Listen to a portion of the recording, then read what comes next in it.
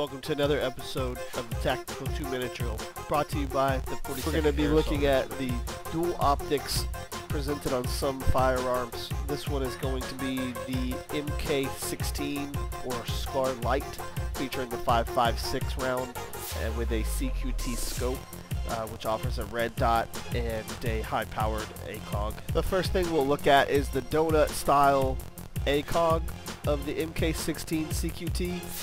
With this, it's pretty accurate and pretty reliable out to a couple hundred yards or a couple hundred meters, and it provides a good accurate shot. You can see by just pressing the slash key on the top of the number pad, we're going to be able to switch in from this particular optics mode to this optics mode.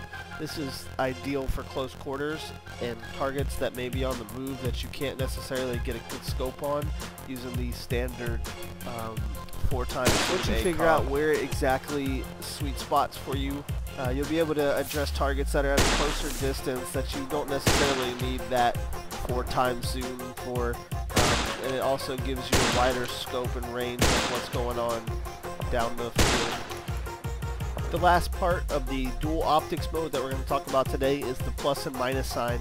This is our standard optics mode here with the standard plus and minus field of view. By double tapping the minus key on my number pad, I'm able to push my field of view back farther, see more of the weapon, more of my character, and more of my arms depending on what mode that we're in. Likewise, double tapping the plus sign will throw me into a scoped in mode to where I can better assess longer range targets and focus my vision on the battlefield. It is of some note that this optics trick only works with iron sight or red dot optics. It will not have any effect on the ACOG. Thank you for joining us in this episode of the Tactical 2-Minute Drill, brought to you by the 42nd Air Assault Regiment.